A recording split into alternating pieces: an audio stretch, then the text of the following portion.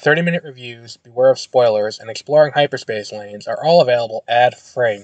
But if you want to support the show, you can go to bewareofspoilers.com and click the support button that's available on the Spotify website.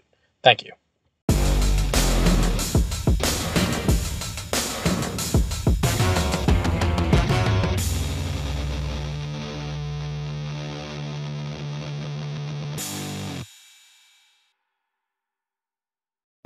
Good morning and welcome to the Beware of Spoilers. I am Adam. I'm tired today, as you can tell, and I'm in a rush to get to work on time. So let's see if we can do that. I'm gonna say probably not, but we'll try anyway. Either way, we're here today to talk about the first two episodes of X-Men 97, which debuted on Wednesday on Disney Plus, and it is the continuation of Marvel Studios' animation initiative, where they're going to bring more animated content to Marvel Studios. So, I think I should get this out of the way. First, I have never watched the original X-Men cartoon from, from 1990, whatever. 95. I think it started in 92. I think it started right before I was born. So by the time it ended, I was too young to be watching Saturday morning cartoons and really being into that. So it's one of those things where it's okay, so I don't have the generational background with this show to be all right, let's watch this and let's see if this is true to the original. I watched the first episode of it a few weeks ago, and I was all right, I get what's going on here. It feels like a faithful kind of X-Men adaptation, down to, understanding the X-Men are fundamentally a story about bigotry and injustice, which, for the early 90s and mid-90s may not have been the most, on top of it thing. I think that it's interesting the way that this world exists. If you've never read a comic or only watched the movies, you probably have a very low opinion of Cyclops. I think that they did a great job making Cyclops feel like the leader of the team and actually do cool things and use his powers in cool ways to make it interesting. Visually, the show is great. It feels like an HD version of a Saturday morning cartoon. And it works on that level. I think the story so far, I really like the idea of Magneto taking over the X-Men after Professor X gets killed. I like that idea. I think it's an interesting conceit to give you something new and unique. And because I think that at this point we've seen Professor X run the X-Men. It's let's try something different. So it's this kind of weird power struggle between Professor X, Cyclops and Cyclops and what's his name? And Magneto. I'm sorry, I'm tired today. I think this is the best version of let's do a thing that happened in real life recently story, because we talked about it a little bit with the Battle of Jeddah being this feels January 60.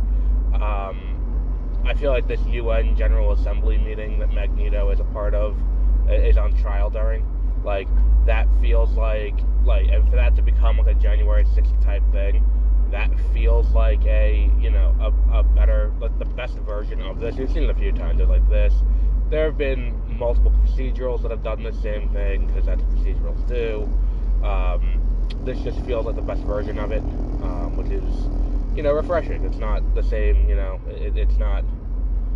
It's taking a overly political thing, keeping it political while not, hitting you over the head with it, in a weird way. So I think it was handled well here. What else have we got that I wanted to talk about with this? I think that yeah, I don't go that deep on the X-Men.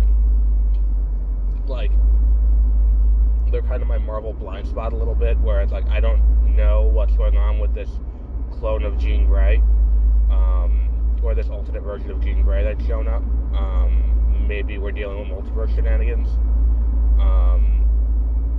I'm not a huge fan of them depowering Storm this early. I'm not, like, you know, and we've seen it before where people, like, where mutants get depowered and then they get, you know, something happens and they get their powers back. We've seen it before. I mean, we saw it in fucking X-Men 3.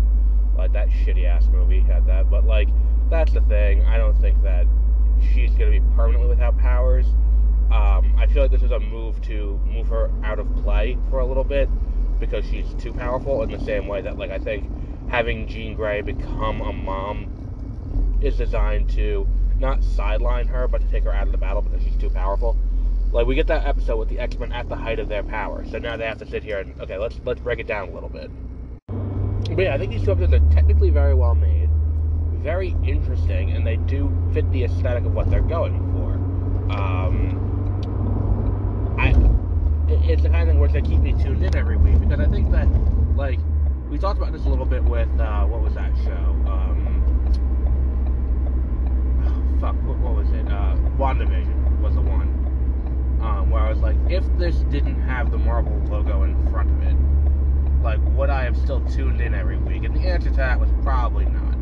I don't think WandaVision did a great job of selling itself after that first, you know, episode of being like, okay, so here's where we are, and here's why you should watch this every week. Like, it has a cool aesthetic, but it wasn't the kind of thing where it's like, okay, I will force myself to tune in every week. But because I had the Marvel Studios logo, and I'm like, okay, so this is, you know, canon to the MCU, I will tune in to watch this week in and week out. I don't think we have that really here. I don't think we have a thing here where we're like, what's it called? Where we're like dealing with a, you know, like this show. I don't think it's gonna be MCU canon, obviously, and I think it may be wider MCU multiverse canon. Like, I would say we probably don't. This isn't even canon to, like, the alternate universe that, like, Monica shows up in at the end of the Marvels. Like, I would say that's an entirely different universe, but aesthetically it's going to match a little bit. I feel like this is going to be one of those, like, I'm still going to show up for this, though, because I'm enjoying it so far. And I care about these characters in a weird way. Like, even though, and the thing is, too, it's, my concern going into it was that I was like, okay, so this is going to be a revival of this show that aired, you know, 30 years ago. Like, am I going to be able to jump right in, having not watched it, and understand what's going on? And the show does a great job of laying out the character dynamics and laying out, you know, who's you know, what their relationships are and where they are in this, you know, story, pretty well. To the point where I'm like, alright, I get everything I need to know. Let's move on to the main part of the story and get into what's going on. And it doesn't feel ham-fisted or, you know, like, overly, what's the word I'm looking for here? Or, like, you know, like, not quite as, you know, it's handled well. Let's put it that way. But yeah, I think that this is going to be a show that I'm going to enjoy watching, as long as I don't get too, you know, as long as it doesn't become too long in the tooth. I think the only concern I have is if they introduce, like, a season-long arc, and the season-long arc just goes on too long. We talked about it a little bit yesterday with the Bad Batch, with, you know, the mystery of the M-Count bounties, and it's like, well, we, the viewer, know the M-Count bounty is midichlorians. You're looking for Jedi. Like, we know this, but the characters in the show don't. So we're 3 steps ahead, and we were just watching them try to figure it out for 3 episodes. Like, all right, let's just move it along, please. Regardless, I think we'll wrap up there for today, because I think this is a solid place to leave off. Go watch X-Men 97. I think it's worth your time, especially if you like that aesthetic of, like, early 90s, mid 90s, like Saturday morning cartoons, even the 80s Saturday morning cartoons, because while it is HD and it is like higher video quality, they do still capture the aesthetic very well of like, this is what that kind of show felt like when it was airing on this network at this time. So good for them for managing that. But yeah, we'll wrap up there for today. So for those of you looking for other content, tomorrow we'll be doing The Girls on the Bus, the new Berlanti show over on Max with Melissa Benoist and Carla Gugino. We will be continuing with that.